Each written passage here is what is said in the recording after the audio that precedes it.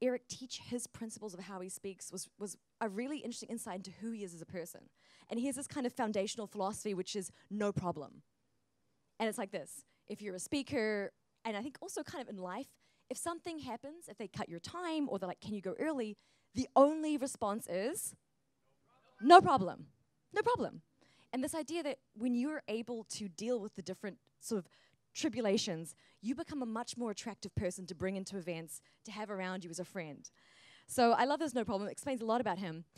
How many of you, if I said to you right now, come up stage and do a 6-minute talk, would be like, no problem?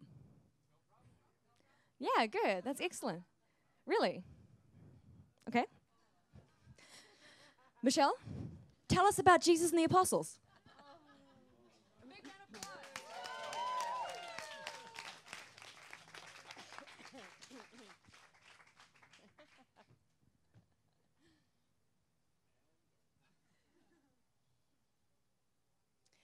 My friend Erin and I went rafting in Oregon, and this was a few years ago. We were standing outside of our hotel room in the sun, and the Jeep rolls up with our rafting guides. And the guides get out, and they're beautiful. And it's not just that they're beautiful, because, of course, Erin and I aren't that shallow. It's that it's their energy. You know, they're cool, and they've spent the winter rafting in the Amazon, and they've, they're buff, and they're tanned, and they're shirtless. And we got them for 2 days. And they're flirty, and they're charming, and they get us in the van, and they take us down to the river. I don't know if this has ever happened to anybody, but you see somebody that reminds you of someone that you know. When we get down to the river, and the third guide walks across the sand towards us like he's walking on water, and he has this long, beautiful brown hair rippling behind him. And I said to my friend Erin, that's Jesus. We've hired Jesus and the apostles to take us down the river. And this day just keeps getting better. The guides are hot. The day's hotter. We get on the raft. And almost instantly it starts to rain. But not just rain, but pour. So now I got sunscreen in my eyes. It hurts. I got to take off my funky hat, my cool glasses. And one of the apostles says, we've got rain gear. And no, they don't have rain gear. They have these horrible blue tarps that someone has fabricated into a pull-on shirt and pants. And we got to put them on. They don't fit. And about 1,000 other people, have sat in them. And they smell. And they smell like old cheese, or maybe tents that somebody's kept in their garage for about 10 years and put away wet. So my day has just gone from wow to pow. And then one of the disciples says to me,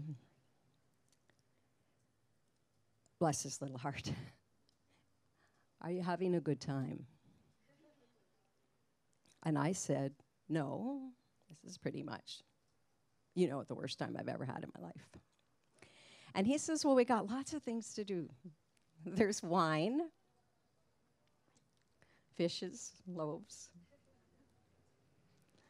We got these kayaks that we can blow up for you guys, and you can do, you can take them down the rapids, and we can show you how to navigate these big rafts. So you can come and sit where we are, and you can do this. But, I'm sitting there, and I'm in, pow mode. Like, I'm thinking, none of this stuff is going to be happening for me. And then Jesus says to me,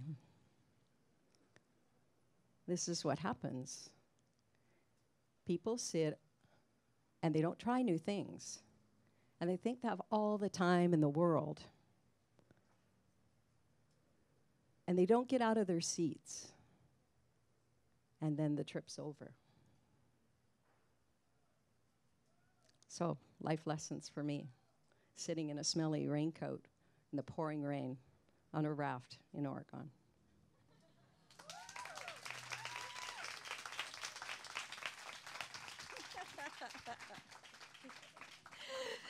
That's what happens if you look way too enthusiastic when I say something like that. Some of my questions are not rhetorical. Thank you so much, Michelle. I love your stories, your humor, everything about the way you present, and grounding it back in wisdom, which is something I really wanted to get across to you guys today, which is that you are in the trip right now. And some of it can be bumpy, and some of it might be challenging. It's kind of the point. Like, you guys didn't come here to just be in your comfort zone. And some of what we're creating for you guys is play and pleasure, and some of it is designed, whether it's intellectually or physically or socially, to push your boundaries a little bit. So be part of the trip, get out of your seats, right?